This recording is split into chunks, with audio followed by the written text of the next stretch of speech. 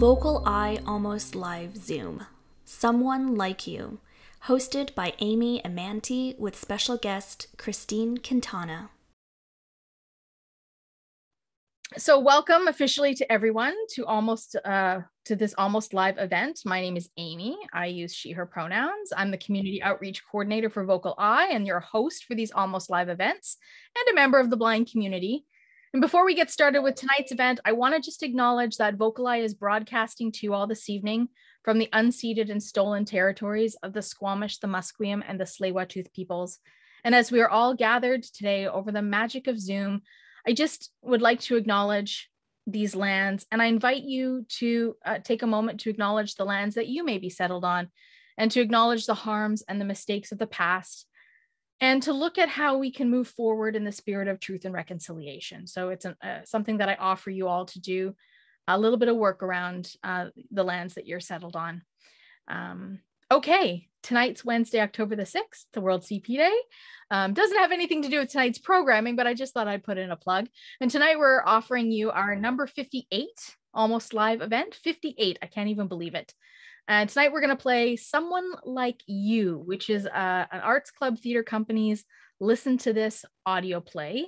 And our special guest tonight is the playwright themselves, Christine Quintana. Welcome, Christine. I know you're with us. Awesome. Thank you so much for having me. It's really exciting to be here. I'm really excited to have you too. It's always a real honor when we have folks connected to the art in the space. So I don't even know where to start, Christine, other than to ask you about Someone Like You and whether some of the audio plays that we've listened to in this space were originally designed for stage, for live stage. And I wonder if that's very similar to your experience with this, that you've had to pivot to an audio drama because of the pandemic. Yeah, well, I was very lucky in that I had come up with the general concept. The artistic director of the Arts Club, Ashley Corcoran, actually approached me about doing an adaptation of Cyrano de Bergerac, which is sort of it's a classic French play comedy. I think most people know it because of the adaptation Roxanne, starring Steve Martin from the 80s or 90s, I think, and asked me if I'd be interested in doing a modern take on it.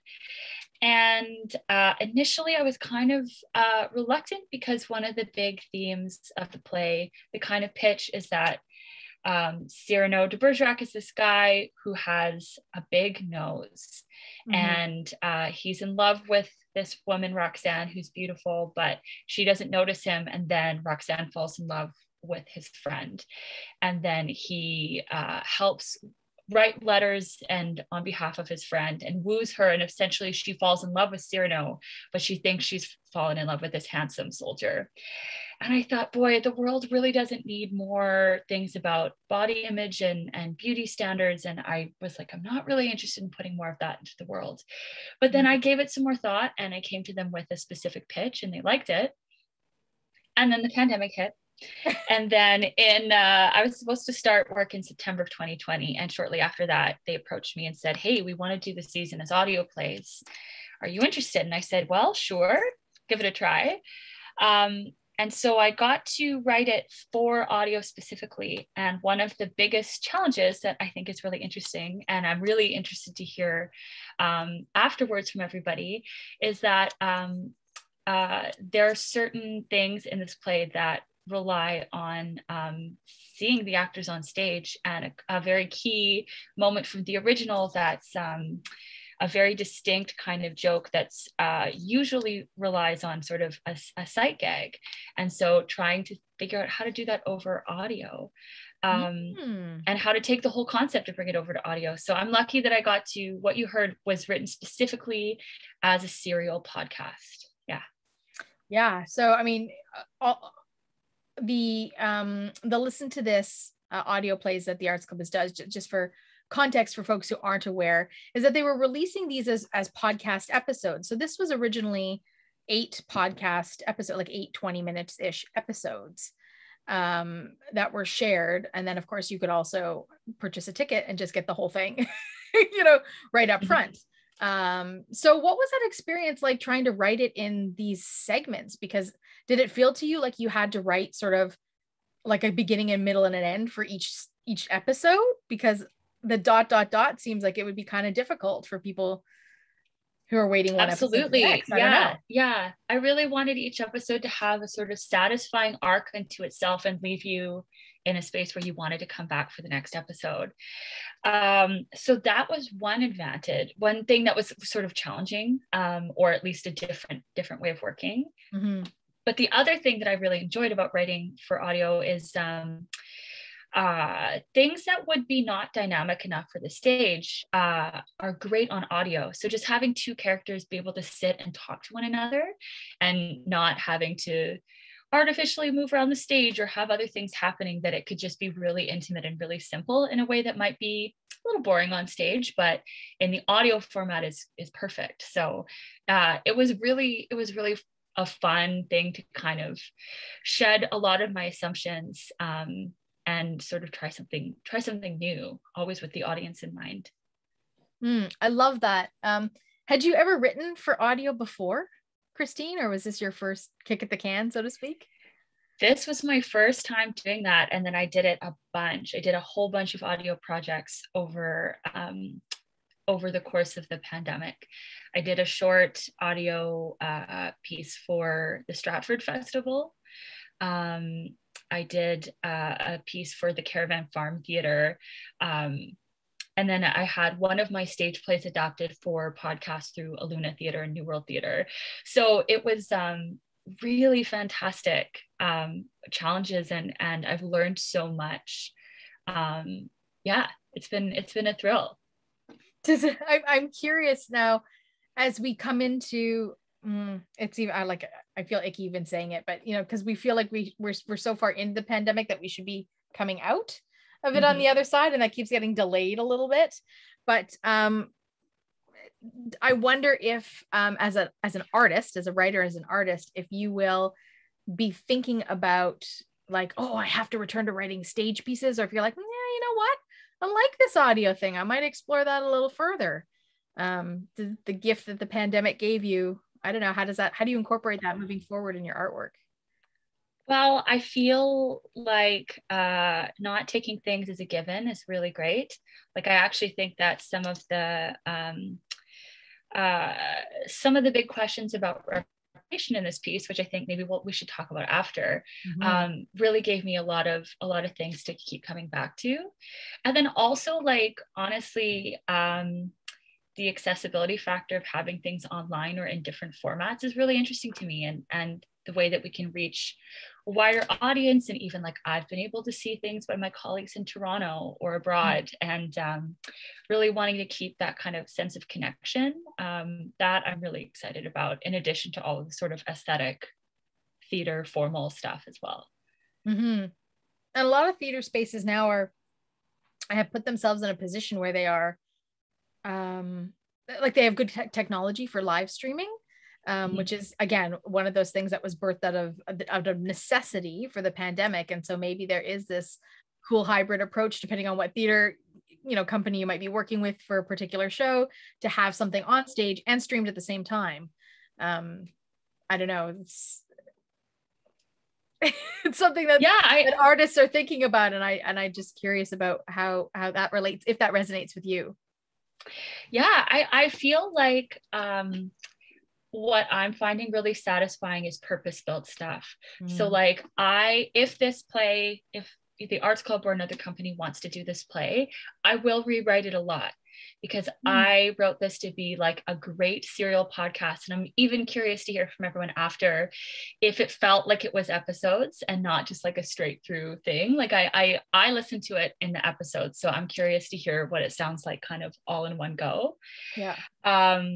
And I did an online show called Good Things to Do that's specifically for doing over the internet. And then I've done some sort of smaller performances for just 2 or 3 people at a time in person, outside, like on the sidewalk outside people's house. Oh, cool. And I was part of a group called the Quarantets. Actually, if you go to New World Theater's social media. We're actually doing a set of shows week after next. So we will come to your house and sing for you if you want.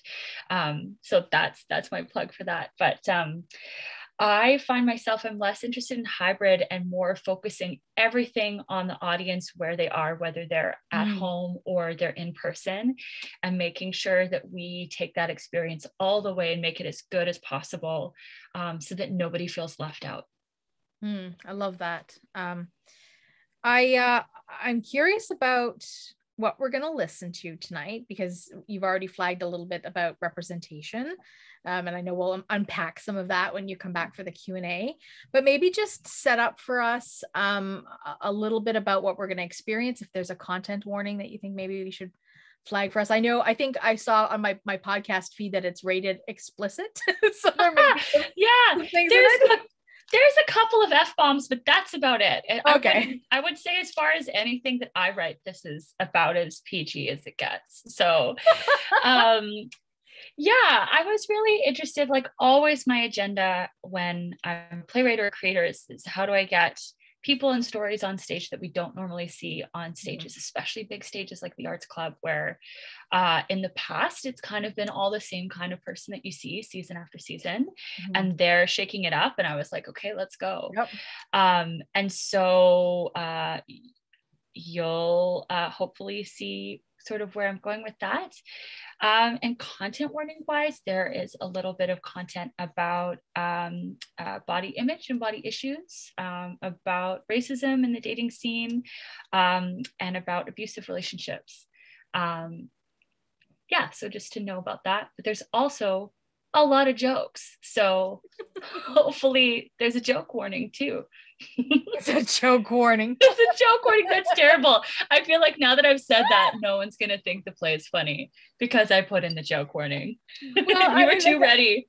And that's, I mean, you know, with a platform like Zoom, it's not like you're sitting in an audience and you're hearing everybody laugh, right? So as we're all, you know, busting a gut on the other end, you'll never know until we tell you at the end. So exactly.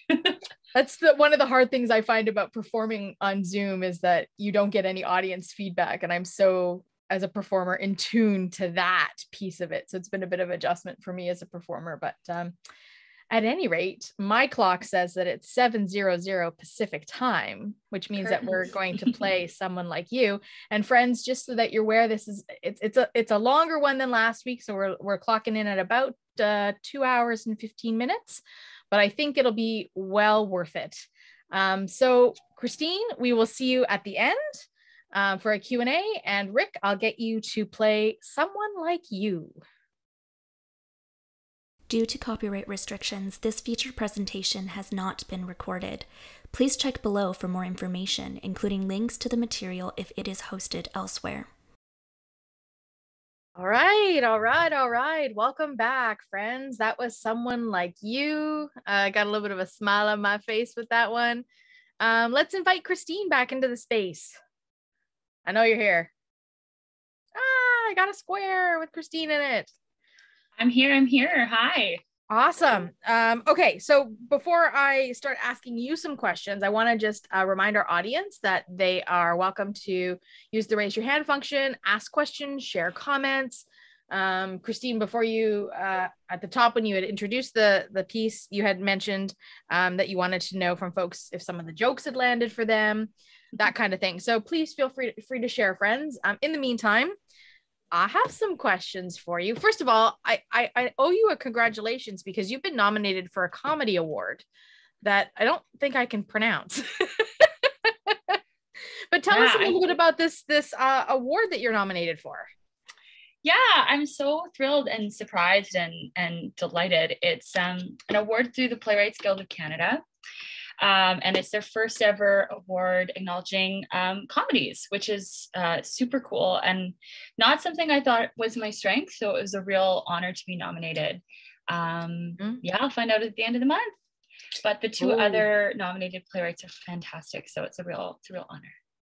It's one of those things that it feels like the Academy Awards where it's the honor is just to be nominated because you're in such good company. Yeah, absolutely.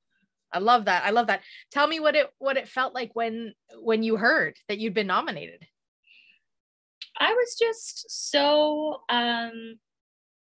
thrilled, and also I think it's kind of neat. Ashley Corcoran, who's the artistic director, when she approached me, she said, I follow you on Twitter and your jokes on Twitter are really funny and I'd like you to write a comedy. And I was like, I'm not funny for the right reasons. So I can't write a whole play. Like, tweets are just 140 characters. And I just felt really grateful that she saw something in me that let me expand my horizons a bit. So yeah, that felt really good.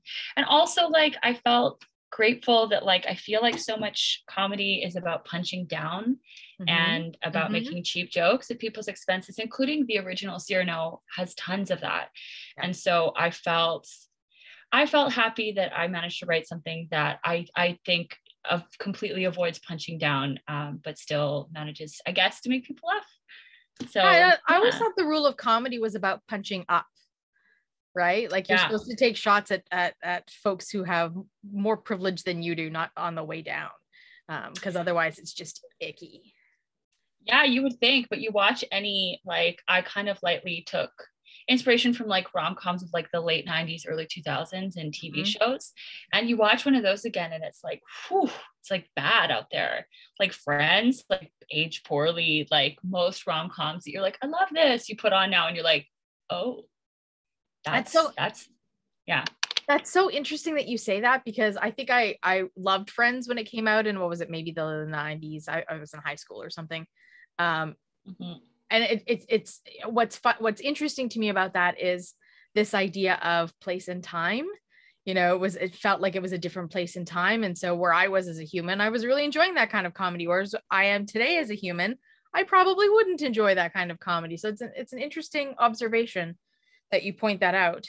Talk to me, Christine, about like what a typical day of writing is like for you as a writer. Do you have a process? I know that you're sort of loosely basing this on Cyrano de Bergerac, but was it easier to write because you had kind of a framework, or I don't know. I'm just curious about the writing process.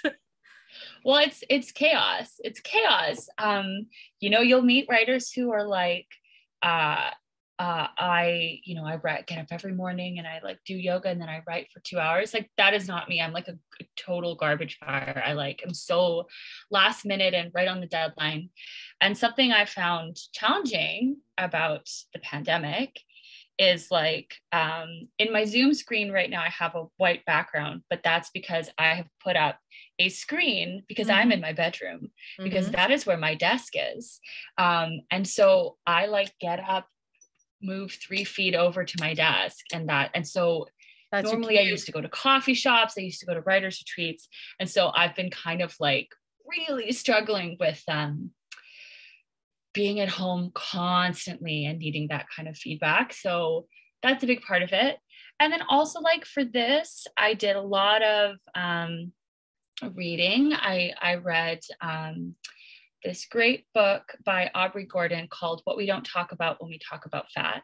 And it's about the fat liberation movement. And in particular, she chronicles all of these really surprising avenues of prejudice against people, including in medicine, in dating, in even in interactions with police and workplaces, that really kind of gave me some grounding in what Isabelle's experience might be. And then I also had a sensitivity reader. I worked with Andrea Warner, who's an amazing journalist and author and theater critic. And she identifies as fat, she identifies as a feminist. And so she read the script, an early draft of the script, and gave me some feedback about how to make Isabelle's voice feel a little bit more authentic, and to kind of, for me to say, what have you always wanted to see from a lead character in a rom-com who's fat?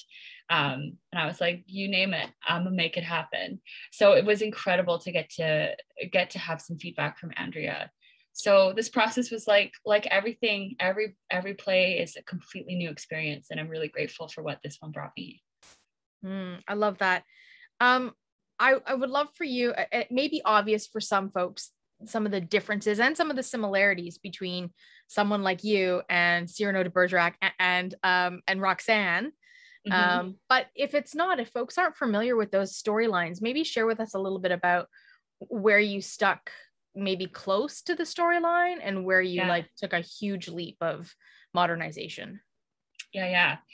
So in the original Cyrano, Cyrano de Bergerac, so the whole thing is just that he's got this big nose and everybody can see it. And there's this kind of one of the like really famous scenes is some guy at a bar, I think, is like, you have a big nose. He goes, oh, a big nose, that's the best thing you can come up with. And then he just rattles through all of these euphemisms and these more clever ways of making fun of somebody's nose. And it's like, if you're going to make fun of me, make it good, make it count. But he also has this kind of deep self-loathing as well. And one of the things when I got approached about this is Ashley said, it'd be great to do a feminist take on it and kind of flip the genders of the characters. I was like, I'm not going to write a woman who hates herself. I'm not going to do that. We get so many messages in media and in life about how we should all hate ourselves and buy things to make ourselves feel better as women. I was like, I'm not going to do that. So my twist is going to be that's everyone else's problem. And she's like, I'm good. I'm at peace with myself. I'm good. And then as well, Roxanne is the kind of female love interest, and she's very idealized and very on a pedestal. And so there is something subversive about taking a male character and kind of making him function slightly in that way. But I was more interested in letting that romantic interest have all the depth and complexity that the rest of the characters do. And then Christian is the Kristen character. You can see I worked real hard on the names there. Is this kind of like hot dummy, basically, is the gist on Christian. He's a soldier, he's not educated, he like can't talk to Roxanne, he's got nothing to say, and that's why Cyrano ends up ghostwriting and speaking all these things. And again, like I just wanted to add some complexity, and in particular to kind of flip the victim narrative on its head, that abusive relationships kind of come for everybody, and that it's not a judging your character and it's not your fault and it's nothing that you did, and to write a character who's like smart and compassionate and driven and thoughtful, and also has this terrible relationship that really derails her life for a couple of years and affects her relationships. And more than anything, it was just a thrill for me to like make the real love stories of the piece Kristen and Isabelle and herself. And that, Harjeet's just kind of like a nice extra bonus that comes from resolving those two other things. Yeah, but it's not about needing in this case, needing a man in your life to be fulfilled. Exactly. Oh yeah, awesome. I have a follow-up, but I see we have a hand from Megan, so I'm going to let Megan unmute. And then we have a hand from Louise after. So we'll do Megan first. Just give. Oh yeah, we got you, Megan. I just want to let you know that was an amazing movie. Show. That was the best. And I loved it, especially like she, Kristen was crying a lot, but then she started growing stronger and stronger and stronger. And man, did she ever grow strong? And that kind of stuff was like, wow, she was amazing. I loved her. Especially I loved Isabelle. She tried to encourage her, to do things, to encourage her, to like not controlling her or anything, but encouraging her. But that was awesome. Oh, thank you so much. I'm smiling so big right now. That means so much. Thank you for saying that. Anyway, I better go because I have to get ready for bed. A long night. Yeah. Thanks. Yeah. Megan. Thanks for listening. If I win if I ever win the draw, just send me an email and I'll be right there. All right. Okay. Thanks, Megan. All right. Louise, you're up, and then we've got a hand from Nancy. Hello. Well, first of all, Kristen, I hope you win the award because it was fantastic. Oh, thank you so much. That's so kind. But I'm going to share something how I saw the characters. And I'm going to say it please. from I saw a bad relationship, but I'm going to relate to Isabelle more. I saw a character that struggled with her own self-image of herself. No matter what if it doesn't matter what if it's a disability of any kind, that in a relationship, you think the one more beautiful beside you should be the one who has it. And I was going for her to get him at the end, and I'm glad they did get together and hope it works for them, but that doesn't matter. But the point is the self-image of a person. You portrayed that in her, that she wasn't selfish for herself, more caring for her friend, and wanted her happy before herself. That is something is called love, consideration, and you brought it across so uniquely. There was tears in my eyes at times, but not just tears, but understanding, because I won my, I'm not the most beautiful woman. I'm not gorgeous in the fact, but we're gorgeous inside. And the people who choose us to love us is important. And that's the image you gave. And maybe I'm reading something into that wasn't so supposed to be there, but that's how I perceived it. You made Isabelle lovable. Louise, you're so bang on. You're so bang on. Thank you for saying that. That's really meaningful to hear. That's your impression. Yeah. And that it resonated so strongly with you, Louise, is really nice to hear too. Well, thank you for sharing it. And as I say, I hope you let Amy know so she can share with the community you win the award. Thank you. We will. Christine knows how to find me, and it'll probably be everywhere on the day after, the night of the announcement. But it's a really exciting thing. And Nancy, we have a question from Nancy, and then we have a question from Josette. So Nancy, you can unmute yourself. Give Nancy a moment to unmute.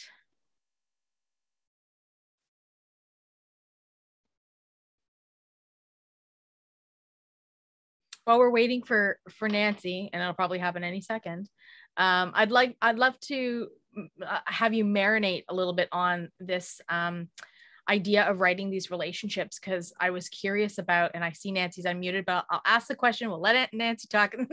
But I was curious about whether the writing of these relationships was something that was familiar to you personally. We always, you hear that people write what they know. And they seemed very organic and very personable. And I just wondered how much of that was your lens in terms of things you've experienced from your friends and your family and 100%. I mean, the other thing, I have a lot of agendas when I write, a lot of political agendas, and I'm not shy about it. Yeah. But I feel like in my life, my friendships with other women have sustained me and made me grow and made me a better person and challenged me and held me up. And I find that because so much of media is written by people who aren't women, and also that there's lots of stereotypes, that we get the competition, the competitive, the bitchy women who cut each other down. That is not my experience in my life. And so I wanted to show another side of female friendships that was, where the dark side is like codependency and like, really getting too involved or putting too much stake in each other's lives. But to show friendship that you're like, this is like a real life relationship that is like as important as any romantic relationship will ever be. And so I drew on many of the amazing women in my life. And, the Kristen, Isabelle friendship is definitely like a composite of so many people, and sometimes I'm Kristen and sometimes I'm Isabelle. And it was a real gift to get to write those two. I love that. Okay, Nancy, you are unmuted, and thanks for waiting patiently. You did a wonderful job. You deserve to win this. You brought back lots of memories by doing something for someone, and then it backfired, and I ended up marrying the person because I put my sister's love letter, and he ended up falling in love with me, and he married me, and my sister always put me down for that. But your role that you did is awesome. I like how you stuck up for yourself, and you know, what we are judging and everything else. Louise hit the button what I wanted to say, and that brings us, you know, that you're caring, that she's a caring person, and she was there for her friend. And the jokes were really good. I like it when you wanted to go out there to beat him up and he wasn't there, and she ended up saying she loves you and you loved her back, and she came in the car and you guys left, and the music was awesome. Living in the mountain or something, that was great. Thank you. Oh, thank you so much for saying that. And yeah, the sound design was by MJ Coomer, and they're a wonderful sound designer. They're a composer. And I think that they did the sound design for the next Arts Club show. So you can hear more of their work because they did a really awesome job on the music, really kicked ass. It was awesome. Thank you. I just got to work with MJ from a distance, virtually on another project. So familiar with what they do, and really, really cool sounds. So thanks for plugging that, because I did not realize that MJ was a part of this piece, as I didn't realize, I just have to say, and we'll maybe get a chance to talk about the cast in a moment, that my friend Jasmine was the voice of Kristen, and I heard it and I thought, no, it can't be, and then I was like, yes it is. So we'll talk about that in a second, because I have some questions about that too. Josette, go ahead and unmute yourself. Oh, hi. I thoroughly enjoyed the play. Now, I must admit, and it's to do with my upbringing and, I don't know, the way people tend to talk to one another nowadays, using F word every second word and all this kind of stuff. And I understand that, you know, because that's the way a lot of younger people talk today. Not all of them, but a great majority of them. And please don't take this wrong, but I was going to turn it off for too many F-bombs for you during the first part, because I found, and I know this was the way this was written, and I understand all that, but I found in the beginning, and as time went on, I found that the characters matured a great deal. So I stuck with it, and I found it to be excellent. But in the beginning, you know, there was a lot of arguing that went on that some of was very childish in my opinion. But you know, they did mature, and I'll echo the thoughts about Isabelle as well. I found that she really matured towards the end too, and well, it worked out that everybody was happy in the end. It's too bad that Kristen didn't get the guy, but anyway, I really found it really well done, and congratulations on your award as well. But anyway, if you could comment on the beginning parts, I thought everything was well written, but again, the characters really did mature towards the end, I thought. Yeah, you know, I just said, I have to say, fresh out of saying that it's not that explicit, off the top, I was like, oh, there's a lot of swearing in this. I didn't even realize. So you're not wrong. Yeah, there was. Well, I was brought up in the 50s and early 60s, and, you know, people respected one another as even kids back then. And I don't want to sound prudish or anything, but there is so much of this going on where I find a lot of younger people, not all, but a lot of younger people don't respect their elders anymore and the way they talk to people. And I realized, you know, this is the way the play was written, but I was very impressed with the outcome of it. Yeah, well, I think you really picked up on, I kind of wanted to show off the top that they're sort of in this Arrested Development thing, like they kind of slide back to how they were when they were like 21 at UBC, and now they're like in their 30s and still kind of behaving badly. But you know, I have to say, if I get another pass at it, I'm gonna pull back the language a bit. It's a little too much. So thank you for that comment.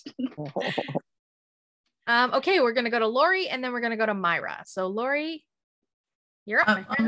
I'm already unmuted. Yeah, we hear you loud and clear. You know, this was a very good play. It made me think of two very good friends who are now deceased, how we all kind of grew up and, got out of our 20s as adults, and it just made me think a lot of them, hearing this play and everything, and stuff. So it's just, it shows how we all can, when we have good friends in our lives, that we all can mature and straighten ourselves out with each other, and so it was a very good play. Oh, thank you so much. I'm very moved that it brought up those memories for you. Oh, thanks, Lori, for sharing your thoughts. Mm-hmm. Myra is joining us from 3 hours in the future, so it's past midnight for you. Wow, thank you. That's right. The future's looking very good, my dears. I just want to say I love the play. I was fascinated. At first I thought, oh, maybe I could wash the dishes while it's playing, but I couldn't do a thing. I just been glued to it. And the thing I really enjoyed as it progressed is the way, not only what the characters were saying, but the way their voices changed. The way Kristen became so much, her voice actually changed. Or to me it did. It was stronger, and so it wasn't just what she was saying, but the way she said it. Mm-hmm. And Harjeet, I loved Harjeet. I can see anybody loving him. And the whole thing was just beautifully, beautifully done. So congratulations on the nomination, and I sure hope that you win. And I can't wait to hear the next play that you have, that we can have on VocalEye. Well, maybe we'll have to poke you, Christine, to see if there's some more content you can share on this platform. I do have one that's going to be announced soon, that's in the spring of 2022. So there you go. Thank you so much. Thank you, Mara. Hey, well, it's wonderful. Thank you very, very much. And I love VocalEye too. And Amy keeps coming up with just the most fascinating programs for us. And it makes Wednesday night joy. It's not me. We've got nice an to hear your executive voice. Nice to hear your voice, Myra. I'm sorry? Nice to hear your voice, Myra. It's Peg. I just wanted to say Peggy. Hi. Oh, yeah. Wow. Okay. Yeah. Good to hear you too, Peggy. Yeah. Take care, everybody, and good night. And thank you very, very much. It's a lovely play. Bye now. Thanks, Myra. Let's talk a bit about the cast, Christine, because first of all, it's a lovely, diverse cast, which I'm not sure that people would be aware of. But talk to me about who the voice actors are, and I'm curious about whether you had any input into who was chosen. Yes, well, the lead, Isabelle, is Stephanie Davis, who is just incredible. She is the best singer in town, like hands down, I'm saying it. She's just astonishing singer. And she's just like criminally underused in the theater scene, because a lot of, directors and casting directors don't have a lot of imagination. And she doesn't get called in for nearly as much stuff as she should. So hopefully we see more and more of her on stages. And she's just so funny. She's so funny, and she has such a big heart, and all of those things come across. Jasmine Chen is Kristen, and I always wanted Jasmine to play this part because she's such a phenomenal actor. With Kristen, it's really hard to ride the line between the judgments that you might have about Kristen when you first meet her, and what she's hiding underneath that. The fact that she manages to share that just through voice acting, I think, is incredible. And then Praneet Akila is Harjeet. And I'm just like stunned that he was able to record it, because he is on a million Netflix shows. He's on Salem, Motherland. He's on Nancy Drew. He's on a new NBC show. He's like a big TV star now, and he's got the movie star vibe to go with it as well. But it's just like the sweetest, dorkiest dude you'll ever meet. And so he was really perfect for Harjeet, who's just a sort of tortured dreamboat. And all of them brought so much of themselves to the parts, and I'm just so grateful that was our fantastic cast. You want to go to bed? No, don't worry. Friends, I'll ask you if you can mute yourself if you've got some background noise going on. That would be helpful for for us. Thank you, Christine, for sharing with us a bit about who this cast is, because I think that's I love it. And for our audience members, Jasmine, who played Kristen in this piece, will be in K Body and Mind, which we're showing 2 weeks from now. She's performing in that piece as well. So October is going to be a month of Jasmine Chen, which will be totally cool. Yeah, I'm totally psyched about that. So that's fantastic stuff. I wonder, you shared a little bit, Christine, for with us about what's coming up next, but is there anything that you can, go a little deeper into sharing with us what you're working on? Yeah, I'm working on a new play for the Belfry Theatre that's just in development.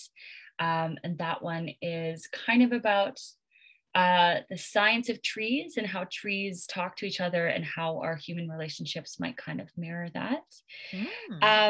And then I have a new play called Clean. And in Spanish, it's Espejos, and it is a bilingual play. So there's a Mexican character and a Canadian character, and I'm Mexican-American on my dad's side, and I'm a white settler on my mom's side. And I wrote this play about this interaction between these two women that happens in a resort in Cancun. And it is happening in the spring, and it's going to be a fully bilingual production, which I'm really, really excited about. And there's currently a podcast excerpt available in English through Aluna Theater's podcast. So that's just a little taste of it. And then the full thing's coming out in the spring. Awesome. Lots of exciting stuff. And you've been really busy during the pandemic. So I hesitate always to say that there are some silver linings to the pandemic, but I think as artists, there have been some opportunities there to explore and to grow, and that doesn't diminish the or oversimplify the hardships that have come with the pandemic too, because there certainly has been enough of that. But where we can find the silver linings and learn from that is probably a good thing. Yeah, well, and everyone's been saying theater's been dying since it was founded, and we're not gone yet. So yeah. I don't think the pandemic will be the thing. It won't be the end of it, that's for sure. Thank you so much, Christine, for joining us in the space. But before I let you go, we have some official raffle business that we have to take care of. So yeah, I'm gonna invite Sarah into the space. And Christine, I challenged you to think of a word instead of the boring old stop. So I'm hoping you've got a word on standby. You don't have to share it yet, but Sarah, I'm going to leave Christine in your hands for the raffle. Oh, hi. Thanks, Christine. So anytime you're ready, please just call out a word of your choice. Okay. Oat milk. Our winner is Kareem. Kareem, is he still on the line with us tonight? Just make sure that Kareem is still on the line. I see them. You see them? Oh, your eyes are better than mine, Christine. So if you see them. Yep, I'm still here. You're still there. Welcome. Congratulations, Kareem. You got a raffle prize. So so I just wanted to say it's a very good adaptation of Cyrano, especially the talk about the comparison of fat person versus Cyrano's nose. Thank you so much. Oh, and the really good funny part about the sign that said "Please date me." Yeah. I like that little tidbit too. Sarah's going to explain to us what this raffle prize is all about, because it's a special one for this week. So Sarah, I'm going to let you just share a little bit about what Kareem has won this evening. Okay, so I also worked for the Vancouver Writers Festival, and it is our 34th season this year, and we returned to Granville Island for a hybrid festival for in-person and digital events. So tonight's prize that Kareem has won is a digital pass to the festival, which includes dozens of programs you can join from the comfort of your own home. And I, along with the box office team at the Vancouver Writers Festival, will be assisting getting the winner access to all of the digital events, and we will make it as seamless as possible. So for anyone else who's interested, the festival runs from October 18th to 24th, and we'd love to have you there. We have some excellent local, provincial, national, and international authors, including Pulitzer Prize winners, Booker Prize winners and nominees. And our very exciting guest curator this year is Lawrence Hill. So that's going to be really exciting. And Essie Adujan, who is a Giller Prize winner, will also be presenting the Massey Lecture this year. We have Miriam Taves, we have Doug Copeland, we have Evan Osnos and Andre Alexis. So it's going to be really exciting. Is there and a lot actually, funny enough, I'm contributing a piece to the Literary Cabaret.